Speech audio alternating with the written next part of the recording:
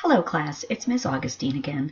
So now that you have learned about what a half-life is for a radioactive isotope, it's time to do a worksheet, specifically the half-life of radioactive isotopes worksheet, in your packet.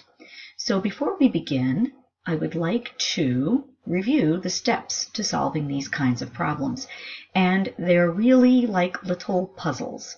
So the first thing you want to do is identify what the information that you were given is. Then it's good to figure out what you're trying to solve for, or the unknown. And sometimes you'll have to use a decay chart. So if you're given the amount that you started with and you're asked how much is left, you could use your decay chart. Or if you're told there's this many grams left, what was the mass at time 0? So either way, when you're doing that, you're going to use your little decay chart.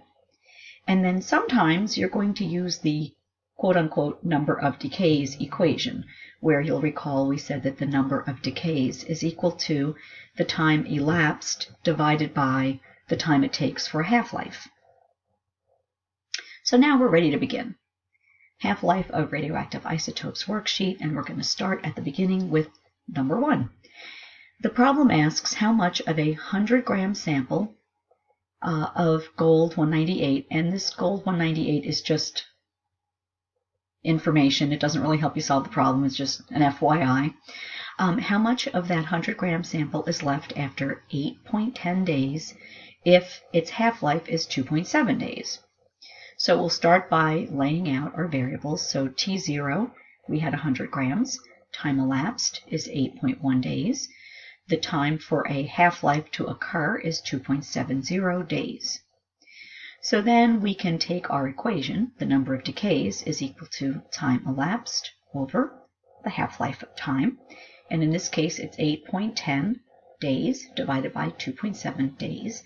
And that leads us to learn that 3 decays took place. That means that 3 different decays took place, and each time a decay took place, half of the sample went away.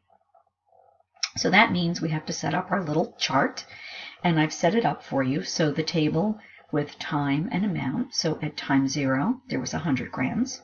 So after 1 decay, there would be 100 divided by 2, 50 grams. After another decay takes place, we would divide by 2 again. We'd have 25 grams. And after another decay takes place, we should have 12.50 grams left. So 12.5 grams is left. And the reason I rounded just to 3 sig figs is because these two numbers here for the time elapsed and T1 half were reported to you with 3 sig figs. So I stuck with 3 sig figs. The second one I want to solve for you is number 4 on the worksheet, which is a slightly different question.